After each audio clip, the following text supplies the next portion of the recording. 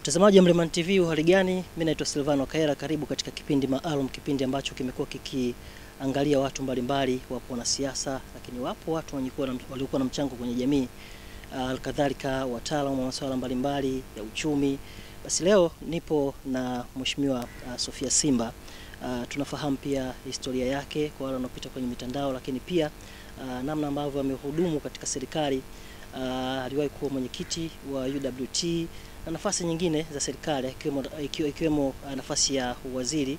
Alikuwa waziri wa nchi, ofisi ya rais, utawala bora. Kwa hiyo ni mambo ambayo ameweza kuyapitia na kuyafanya. Na kikubwa leo tutazungumza kuhusiana na yeye mwenyewe, ikiwa tunaelekea kwenye siku ya wanawake duniani. Sasa tukiangalia nguvu ya wanawake katika siasa. Labda tukianzia hapa, safari yako kwenye siasa. Tunafahamu maisha yako, umepitia, ulikuwa Morogoro, umesoma baadhi ya shule kule, chuo, na inasemekana pia ulikataa nafasi ya ualimu, ukaenda kusoma sheria. Kwa hiyo yote tutayafahamu. Kikubwa nataka kufahamu kwanza safari yako ya kuingia kwenye siasa ilianzia wapi? Mimi safari yangu ya siasa kwa kweli imeanzia toka utotoni. Kwa sababu wakati huo wakipigania uhuru, sisi tulikuwa watoto wadogo kabisa, tunaona mara tumekimbilia huku, mara tumekimbizwa huku. Sio kukimbizwa esachi, mara tunaambiwa haya sisi ndio watoto wanafunzi, amekuja kiongozi, mnaitwa. Hivyo mpaka tukaingia kwenye youth league ya wakati huo. Kwa hiyo nilianzia hapo, lakini siku zote nilikuwa vyama hivi. Mara shuleni nakuja TSPCA, tuna apply girl guide, unaingia kila kitu unaingia. Matokeo yake tulipokuwa shule, kwenye shule kulikuwa hakuna chama, tulikuwa ndio tuna hivyo vyama vyetu vya girl guide na TSPCA na vingine. Lakini mara nilipoanza kazi, nilianzia kazi ya MDC. Nilipokuwa kazini pale, tulikuwa na tawi la CCM. Tawi la CCM, mimi niliomba nafasi kwa upande wa UWT. Kwa hiyo nikawa kiongozi kwenye UWT tokea nikiwa na miaka 22 hivi. Kwa hiyo toka wakati huo ikaingia ikabadilika tano ikawa CCM. Tukawa watu wa mwanzo kukata zile kadi za CCM kwa wasichana wadogo tu. Basi siasa ikanikolea, mwisho nikawa katibu wa UWT wa tawi lile. Tulikuwa tunafanya shughuli mbalimbali, na shughuli hizo nyingi zilikuwa tunashirikiana matawi mbalimbali kwa michezo, tawi la NIC, tawi la wapi. Kwa hiyo tulikuwa siku zile chama kilikuwemo maofisini, kwenye mashirika na hata kwenye wizara kulikuwa na kitu kama hicho. Ndiko nilikoanzia mimi. Lakini baadaye ilipokuja vyama vingi, ikabidi matawi hayo yafe kabisa. Kwa hiyo matawi ya kwenye ya maofisini yalipokufa, mimi nilienda kuomba nafasi ya UWT tena ya uongozi. Lakini wakati huo nikiwa NDC huku wilayani, nilikuwa natumika sana. Ukiwa na mikutano naitwa, nilikuwa na rafiki yangu pale alikuwa katibu. Kwa hiyo tulikuwa ananishirikisha. Mwisho wake ikatokea nafasi Upanga Magharibi, nikawa mimi mwenyekiti wa UWT Upanga Magharibi. Sasa hapo siasa ndio ikawa inaingia vizuri sana. Sasa nishakuwa mwenyekiti, mjumbe wa baraza la wilaya. Pole mpaka kuna wakati nilitakiwa niwe katibu wa chama, na kakangu mmoja alinifanyia hiyo kitu. Nikamwambia hapana, sababu mimi wakati huo nafanya kazi. Kwa hiyo sikuweza. Kakangu mwenyewe Ditopile, kuna wakati Ditopile alikuwa katibu wa CCM msaidizi, katibu msaidizi, kitu kama hiki. akanifanyia utaratibu huo. Mimi nikamwambia mimi niache nafanya kazi. Kwa hiyo nilikuwa mwenyekiti wa UWT kwenye kata yangu, lakini bado nilikuwa nafanya kazi kwenye, nilikushatoka NDC, nilikuwa nafanya kazi na Waswedish. Kwa hiyo nilipotoka pale ndio ikatokea ikaja sasa masuala ya kugombea viti maalum. Nataka niseme nilikuwa wale wa mwanzo kabisa tuliogombea, na tulianza kwenye udiwani wa viti maalum. Kwa hiyo mimi niligombea udiwani wa viti maalum, nikapata, nikaingia. Siku zile ilikuwa udiwani wa jiji, kulikuwa sio tena madiwani wote mnakutanika pamoja. Kulikuwa kwenye wilaya zote zilikuwa madiwani wote wa jiji la Dar es Salaam, sio madiwani wa mawilaya, hapana. Kwa hiyo pale siasa ndio ikazidi, nikawa naelewa zaidi. Manake mwanzo nilikuwa naona kama utani, na ndio inavyokuwa zaidi. Unapoanza siasa uanze na ule seriousness, naenda nikafanya hiki, hapana. Unaingia, hebu tuone huko kuna nini. Sisi kila siku yena tu tunaenda tunakimbizana, mara tuko huku mara tuko huku, mikutano tunahamasisha kina mama majumbani twendeni kwenye mikutano. Lakini sasa nikasema na mimi naingia. Kwa hiyo nikaingia na mimi nikawa naamrisha wenzangu fanyeni hivi, tunakutana kwenye mikutano. Ukweli wa Chama cha Mapinduzi toka wakati huo ndio vyama vingi vinaanza. Chama cha Mapinduzi nguvu yake kubwa iko kwa kina mama. Basi kuongopee mtu yeyote. Kwa kina mama, maana kina mama ni mtandao mkubwa na uwezi ukauelewa tunavyofanya kazi zetu. Kwa hiyo baada ya hapo ndio baada ya muda kukatokea yani walivyozungumzia viti maalum, ilikuwa 15% ilianza ya madiwani wote na 15% ya wabunge wote. Kwa hiyo mimi nikajaribu kwenye ubunge pia, nikapata. Kwa hiyo nilipopata ubunge, siku hizo ubunge nilikuwa nazania Karimjio, lakini tulipopata nikajikuta bunge letu la mwanzo tukaenda zetu Dodoma. Sisi nadhani ndio tulikuwa wa kwanza kuhama kabisa hapa Dar es Salaam na kwenda Dodoma, pamoja na kwamba tuliapishwa tukiwa hapa Karimjio. Hapo ndio siasa ilipoanzia na ikanoga moja kwa moja mpaka nikaja kugombea nafasi ya kwanza niligombea baraza kuu la UWT, nafasi ambazo zinagombewa kitaifa. Mwisho wake nikagombea mwenyekiti wa UWT na wakanikubali wenzangu, wakanipa nafasi hiyo. Nafasi ambayo nilitumikia kwa moyo mmoja na kwa furaha sana. Niliipenda sana. Lakini nilikuwa nimejipangia nitakuwa mwenyekiti kwa miaka 10 tu. Kama mwenyekiti wa CCM anakuwa miaka 10 na mimi miaka 10.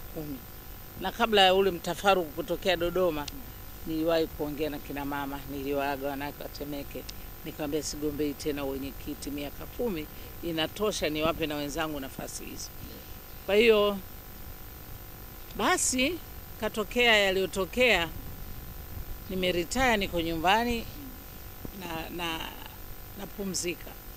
Sawa, ulizungumza kuhusu miaka 10 ilikuwa ndani ya UWT, lakini pia nikapata picha kwamba ulikuwa miongoni na ni mmoja kati ya watu ambao walikuwa wanapigania ukomo wa nafasi ya viti maalum. Lilikupa shida kwa namna gani? Manake lilikuwa na upinzani wa aina yake. Tukienda kwenye upande wa ukomo, kwa nini nilitaka niwe mwenyekiti kwa miaka 10 tu? Dhamira yangu nilikwishaona kwamba kazi ya UWT taifa ni kazi kubwa sana. Yaani nimetembea karibu wilaya zote. Ukishachaguliwa unaenda unawashukuru. Wakati wa uchaguzi unaenda unakujiandikisha, lazima utoke. Kwa hiyo miaka 10 kwangu niliona inanitosha. Lakini kwenye masuala ya ubunge, mimi toka mwanzo nilizungumziwa swala la viti maalum, nimekuwa nikilifuatilia sana. Na kwa nini viti maalum? Tulivyokuwa tukipigania viti maalum, neno letu kubwa tulisema tunataka tupate affirmative action, yani tupate upendeleo maalum ili tupate nguvu sisi kama wanawake tuweze kwenda kwenye majimbo. Ndio mojawapo tulilokuwa tukilizungumza, tukisema kwamba kupambana na hawa kina baba wenzetu, wana pesa, wenzetu wana uwezo wa kuongea. Sisi kutokana na mila na desturi tunakuwa bado hatuko, uwezo huo hatuna. Tunahitaji tuende kule ili na sisi tuweze tukafikia huko. Ni kweli wengi baada ya ile miaka, wengine baada ya miaka 5 tu alienda kwenye jimbo akapata jimbo. Katika sisi tulioanza mwaka ule, mfano kama mama Merenagu, ndio namkumbuka zaidi.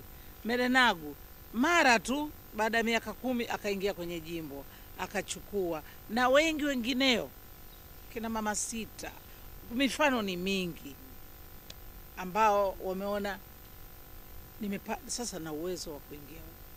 Lakini kuna wakati kama UWT tulikaa tulilizungumza hilo, tukasema basi huu muda wa kuwezeshwa uwe na ukomo. Tulisema kama UWT, lakini hivi viti ni vya CCM. Sisi UWT tunatoa proposal tu, tunatoa ushauri tu. Hata kuviomba vile viti maalum tumeviomba CCM wakatusikiliza. Kwa hiyo ilipoenda bungeni tukawa tuna watu wa kutusimamia, na ndio maana iko kwenye katiba.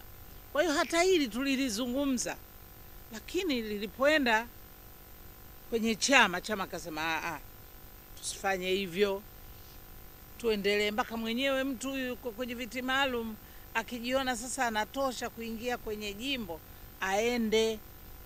Kwa nini? Kuna wengine majimbo yao magumu sana, kuna wengine bado wanapendwa na kina mama, waendelee kwenye maeneo yao, usimkatize. Na ikaonekana kweli ina mantiki. Ndio maana sasa hivi kuna wengine wako kwenye viti maalum miaka 10, miaka 15, wengine miaka 20. Sababu ni kwamba haijaonekana ule umuhimu wa kuwekea ukomo, na mimi naona haina haja kuweka ukomo, kwa sababu mbona wabunge wa majimbo watu wawekee ukomo? Kwa nini sisi tujiwekee ukomo? Kwa nini sisi wanawake tunapenda sana kujiwekea sheria visivyokuwa vinatija kwetu? Hatukuona kama inatija, ikaisha. Na sasa hivi unaweza kuwa mbunge wa viti maalum hata mara zozote zile, hata miaka 40 unaweza, mradi ufanye kazi yako vizuri kule kwenye mkoa wako. Kwa hiyo hilo nadhani umelielewa Katika nafasi ambayo ulichukua ya UWT, kuna baadhi ya vigogo ambao wamepita hapo ambao walikuwa na historia zao katika taifa hili na walifanya vizuri, akiwemo Viti, Sophia Kawawa na Mama Ana.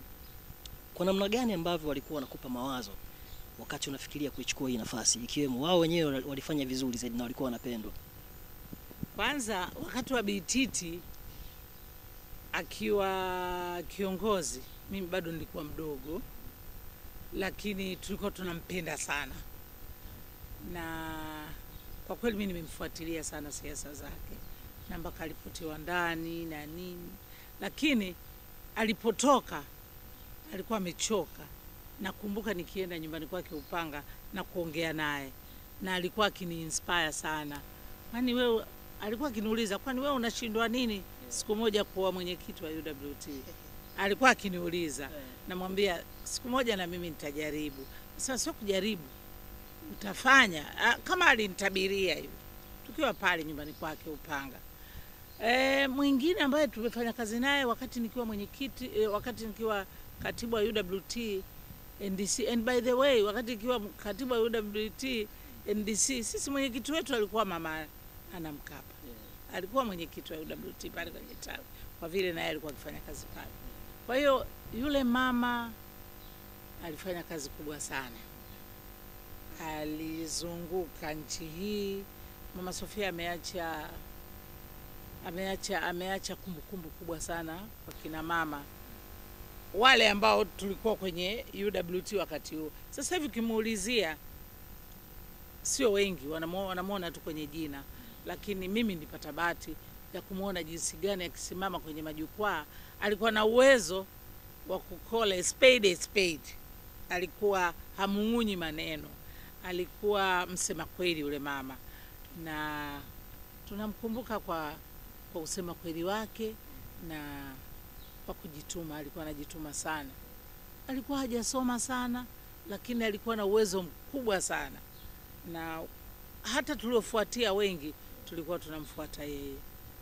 Na ambaye nimechukua kijiti kutoka kwake alikuwa Mama Ana Abdalla.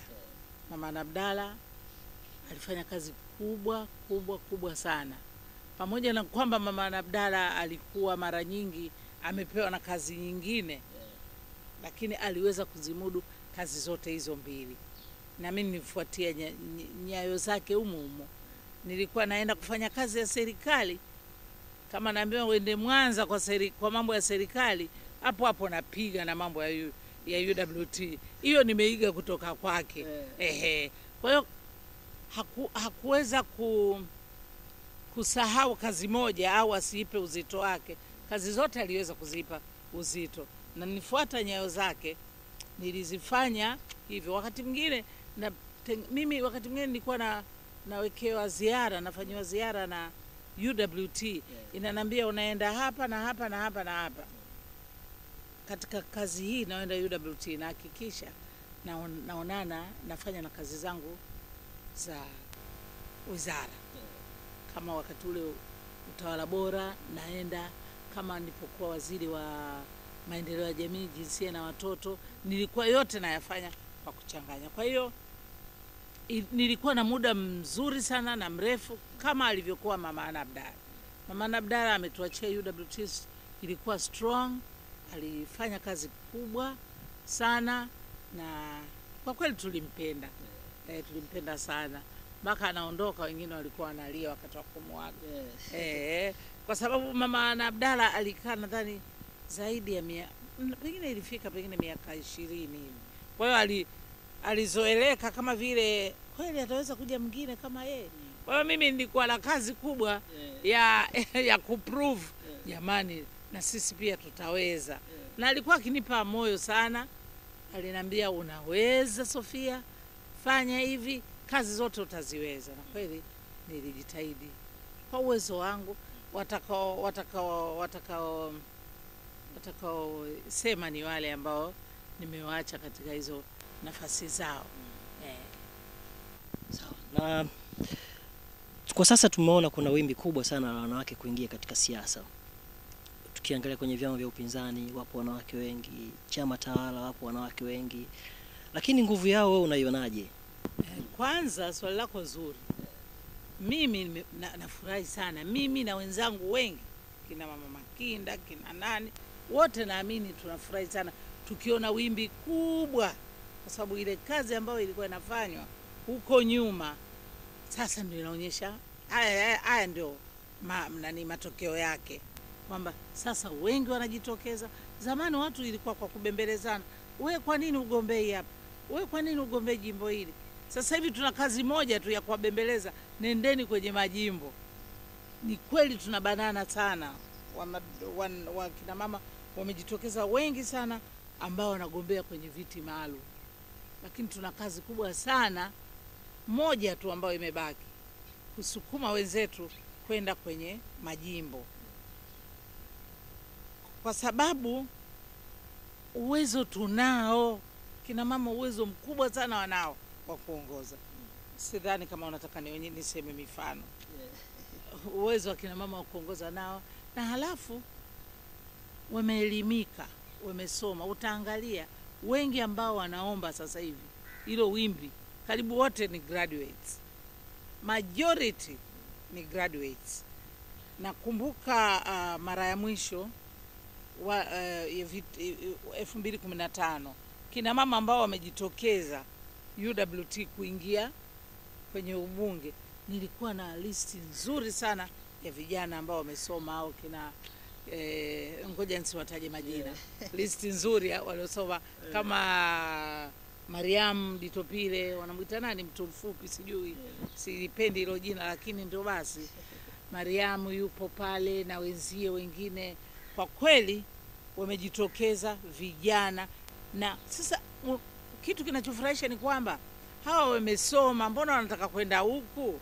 Wengine hata hawaja practice profession zao, lakini wameona waende kwenye siasa. Hiyo inaonyesha kwamba mvuto kwenye siasa wameupata. Wameupataje?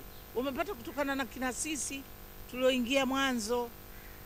Kwa hiyo ule mvuto wa ile affirmative action tulikuwa tukisema, ingaje nyinyi mnaita nafasi ya upendeleo, hapana, nafasi ya kuvutana ile tulioisema, sasa ndio inazaa matunda na wengi sana watajitokeza. Uoni mara ya mwisho tumepata mpaka wanaogombea urais kabisa. Kwa hiyo kwa nini kusitokee? Iko namba ya wanawake kwenye majimbo. Mimi ningependa kwenye majimbo wajitokeze, na kwa chama changu hiki ninapokijua kinaweza kikaweka hata nafasi ya upendeleo kimya kimya bila wao kujua katika uteuzi. Imefanywa hivyo mara nyingi. Hapa tumpe huyu, kuongeza idadi ya wanawake. Chama cha Mapinduzi kwa kweli, CCM inapenda sana kina mama na imewainua sana kina mama toka kwenye elimu mpaka kwenye mambo ya siasa, siku zote imekuwa mstari wa mbele. Sawa, na nafikiri kuna haja pia ya kuongeza nguvu, lakini tukiachana na hilo, katika siku ya wanawake duniani ambayo inafanyika kila inapofika Machi tarehe 8, kumekuwa na kauli mbiu ambazo zimekuwa zikiimbwa, lakini katika kauli mbiu hizo lazima kuwepo na swala la haki na usawa limezungumzwa ndani yake. Unadhani kwa nini kuna haja ya kuimba haki na usawa? Kwa kweli hiyo ajenda ya haki na usawa haiwezi kuisha. Ni ajenda ya kudumu baina ya mwanamke na mwanaume, hasa kwa nchi zetu za Kiafrika, kutokana na mila na desturi zetu. Hilo tu ndio linatuponza. Hiyo mambo ya haki na usawa sisi tunaliwekea msisitizo. Wenzetu Ulaya walianza zamani. Hata hii siku ya wanawake duniani chanzo chake walipigania haki na usawa, ya usawa kazini. Wanawake walikuwa wanaonewa, wanapewa mshahara kidogo, wanaume mkubwa, wakaandamana. Kutokana na maandamano hayo ndio hii tarehe tunayo. Kwa hiyo haki na usawa kwa sisi wa Afrika ni ajenda ya kudumu, na kwa Wahindi Asia huko wapi ni ajenda ya kudumu. Ukienda wenzetu Marekani, Ulaya ya Magharibi huku yalikushapitwa zamani, lakini huku bado kuna hako unyanyapaa au kwa kujimwamba fai kwenu wanaume, ndio kuna tufanya bado tuone hilo jambo lazima tulifanyie kazi, na bado linafanywa kazi. Wewe unalionaje? Si linapasua?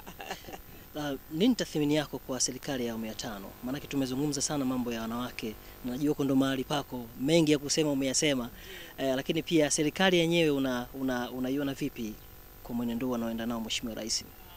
Kwa kweli bila kumung'unya maneno, Rais Mheshimiwa John Pombe Magufuli anafanya maajabu. Vitu ambavyo vimefanywa kwa kipindi hiki cha miaka 4 ni vikubwa mno, na namfahamu vizuri sana mheshimiwa huyo. Ndio Magufuli, nimekaa naye bungeni miaka yote hii. Huyo ndio Magufuli. Alikuwa nafasi aliyokuwa ameipata huko nyuma ya waziri wa miundombinu aliitendea haki. Sasa leo kapewa nchi nzima. Ukienda mahospitali yamejaa, elimu bure, vitu vingi sana vinafanywa kwa kweli. Anafanya kazi nzuri. Sisi wa Tanzania tunachotakiwa ni kumwombea Mungu aweze kuendelea. Nadhani miaka 5 ijayo tutakuwa kitu kingine Tanzania. Kitu kingine, na kwa kweli na wakati wake pia ni mzuri, kwa sababu ni wakati wa utandawazi. Kila kinachofanywa kinaonekana kwenye mitandao haraka sana, sio kama waliopita wa kufanya kitu wamefanya. Lakini sasa hivi tuko katika dunia nyingine, dunia ya uwazi, dunia huwezi ukafanya kitu kisijulikane. Kama mengi yalifanywa na Mkapa, mengi yalifanywa na Mwinyi.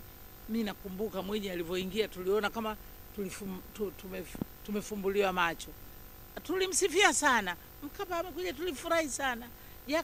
Lakini huyu amekuja, huu wakati wake, ukifungua TV, ukifungua simu yako, saa zote unapata kila kitu anachofanya. Kwa hiyo imekuwa, kwanza kwetu sisi CCM hatuna mpinzani kwa kazi ambao wameifanya. Hatuna hata kampeni ya mwaka huu itakuwa nyepesi tu. Amefanya kazi nzuri, na sisi tunaendelea kumwombea Mungu aendelee kufanya kazi nzuri zaidi. Mimi sina taja ya kuvisema vitu gani kafanya. Yeye yuko juu sana kwangu. Malengo ya serikali yake ni kuifikisha Tanzania kuwa nchi ya viwanda. Na hili limekuwa ni kama wimbo sasa. Viongozi wake wote wanaimba, yeye mwenyewe pia amekuwa akiimba anataka kuwa Tanzania ya viwanda. Unadhani unamshauri nini hasa tukiangalia kwenye masuala ya wanawake? Afanye nini kwa wanawake kuelekea kwenye uchumi wa viwanda? Kwanza tuhamasishe wanawake wengi zaidi wachukue masomo ya science. Tunajua tuna maengineer wengi, tunajua tuna economists wengi, lakini kwa wanawake na viwanda sisi ndio wazalishaji wakubwa. Kwa hiyo tunachohitaji si wanawake ni kupata resources za kuweza na wao wanawake kufungua viwanda. Kuna viwanda vingine ni masuala ya kike kabisa. Ningependa kumuona mwanamke kama vile ilivyokuwa Mama Idi Simba.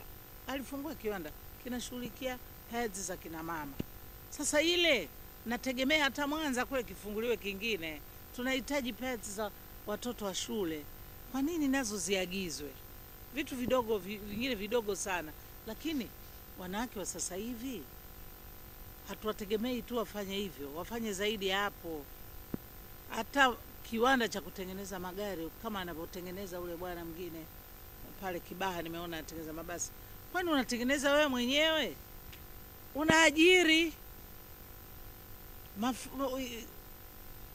ukiwa na kiwanda wewe tena, sio lazima wewe ndio mtengenezaji zile plates za mambo mbalimbali. Hapana, sisi wanawake tunamsapoti sana katika hilo, na kubwa ambalo walolifanya, tuna ule umeme ule wa Rufiji pale, amemaliza kazi.